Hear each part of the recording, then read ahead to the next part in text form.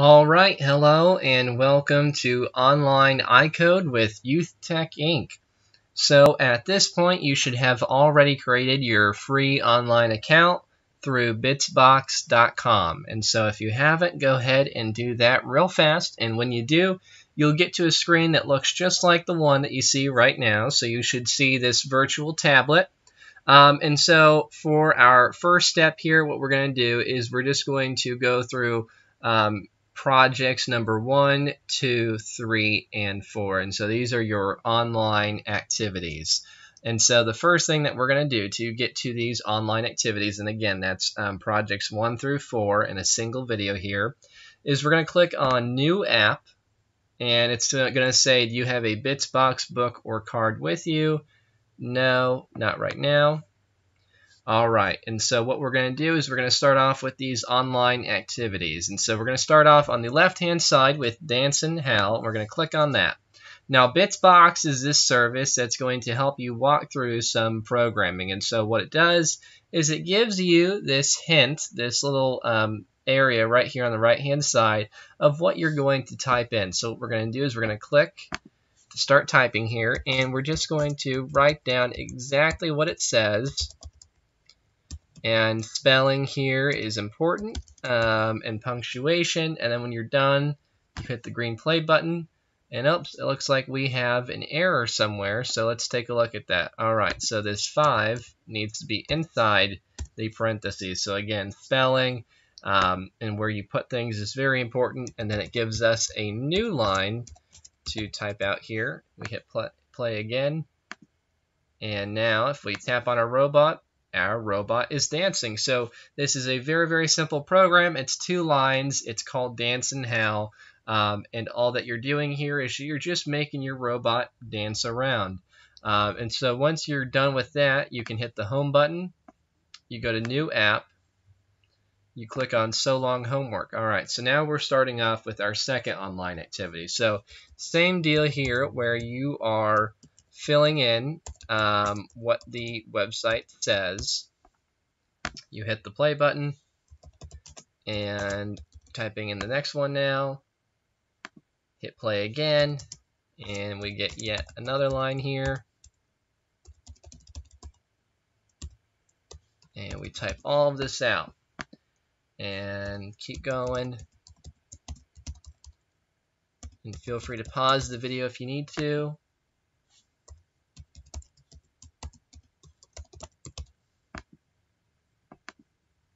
And we've got one more line here for our sound.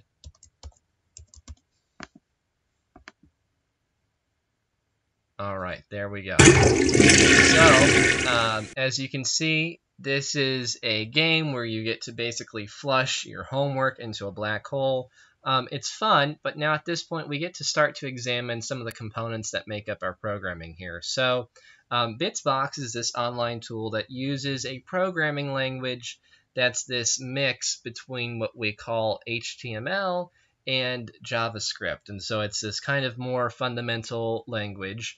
And so there's a couple things to point out. So when you're programming, a lot of times your text, it changes color. So traditionally, when you write something like in a Word document, your text will be black. But here we see that we have some black text, we have some purple text, we have some blue text, and so all of these things have different I guess ways that they support your programming and your coding. So for example, your blue text here is for values. You'll notice that all of your numbers are in blue, and so anytime that you use a number in programming, programmers refer to that as values.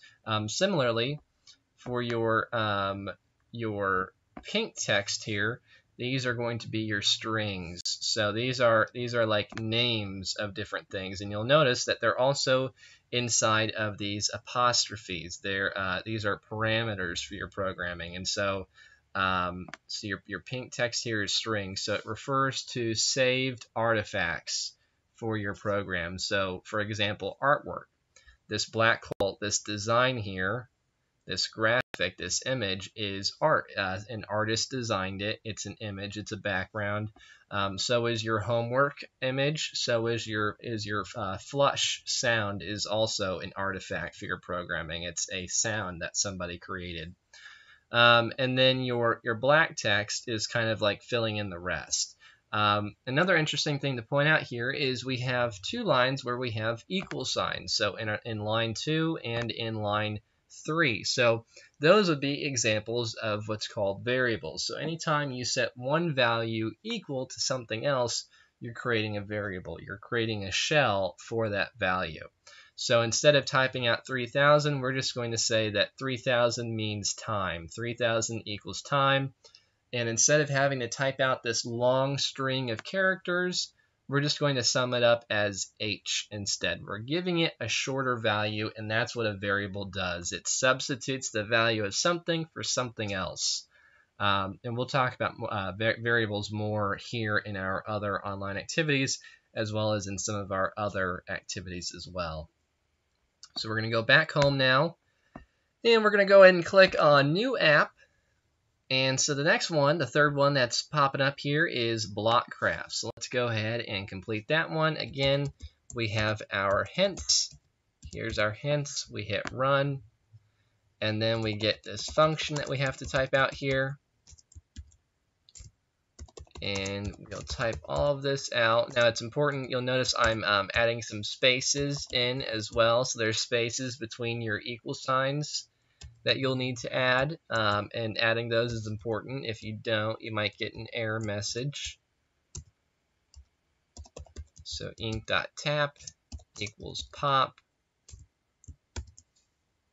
Alright, and now we get to draw on our tablet. So let's draw a square here. This is not the best square ever, but there we go. There's a square. All right, so let's talk about the programming now. So again, we have what we can see to be values with our numbers. We have strings with our different artifacts here. So we have our grid, which is a background that somebody created, and our cubes, which is also another graphic that somebody created. Here's a new thing. From lines 2 to 5, we have what's called a function. And so we're designing this function kind of by ourselves. So here's how the function works. First, we're declaring what is the function measuring. Well, it's measuring when we drag our cursor on the screen. That's what the function's measuring. And what it says is when the function of dragging our cursor occurs, it's going to perform what is inside of these parameters here. And then in lines of 3 to 4 is what's supposed to occur when we drag our cursor, and that's called the argument. So inside of our parameters is we have our argument here, which is what we're writing into our function. So we have actually for our function is pretty basic. It's just 2 lines here, and so it's ink equals stamp cube 3 xy 75. So we're setting a variable there, and we're saying that when we tap on that ink to pop it.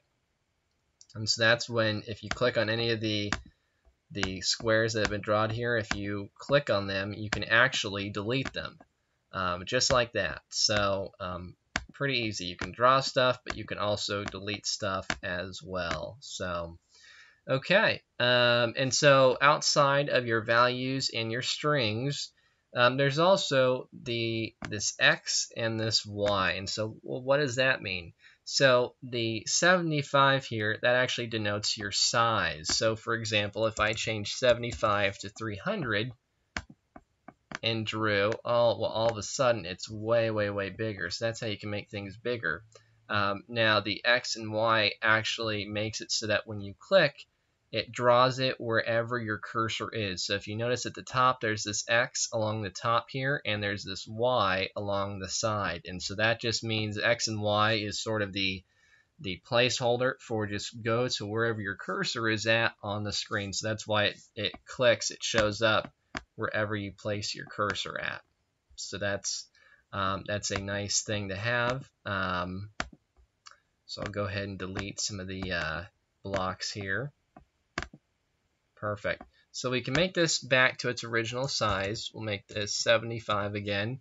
Other things that you can do is you can replace cube 3 with cube 4.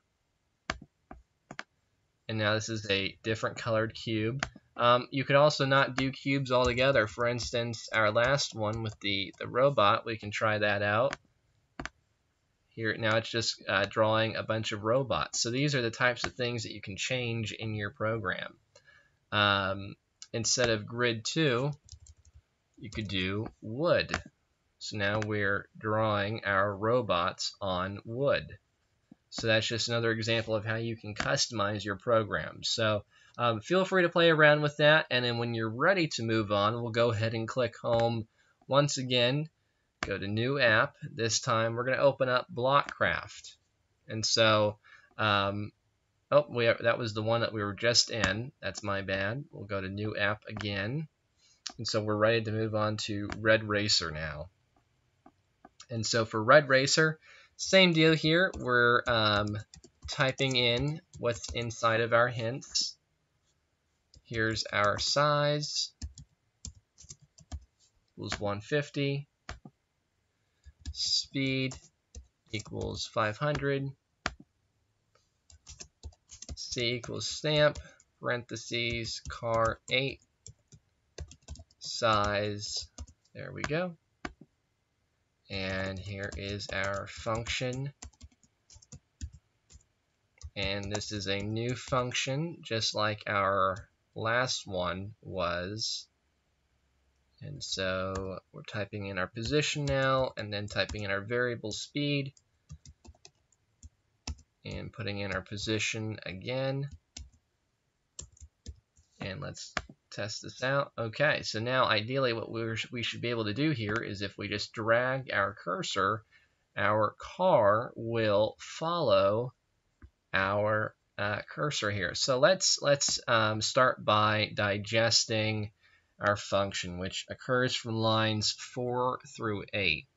So our first thing that we do in line 4 is, well, what do we have here? We have a variable. How do we know this? Well, it's because we have our equal sign again. So we're setting the letter C equal to all of this other stuff on the right-hand side of the equal sign. So C equals stamp car 8 size.